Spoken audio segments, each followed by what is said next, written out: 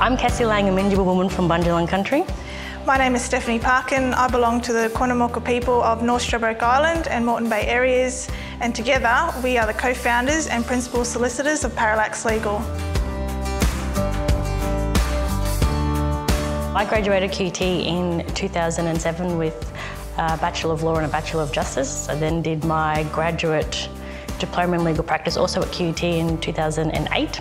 I graduated from QUT with a Bachelor of Laws and Justice, majoring in criminology in 2011.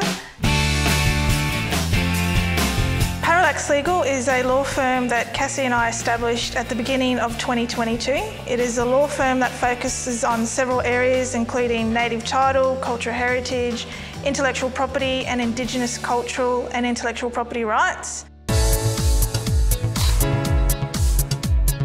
Other than starting Parallax Legal with Steph, a highlight for me was being an instructing solicitor to the Torres Strait Regional Authority in the Akiba decision that went all the way to the High Court of Australia and was the first native title case to recognise traditional owners' right to take resources from the sea. A motivating factor is knowing the work that we're doing, knowing that we're doing it for the right reasons, that we're doing it for our people.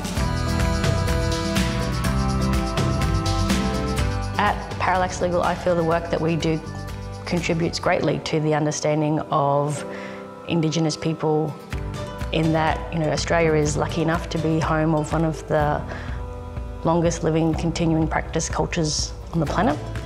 And I suppose the joy that we get to bring is by making sure that that culture is protected and practices continue to exist and are able to be handed down for the next generation and the generations to come.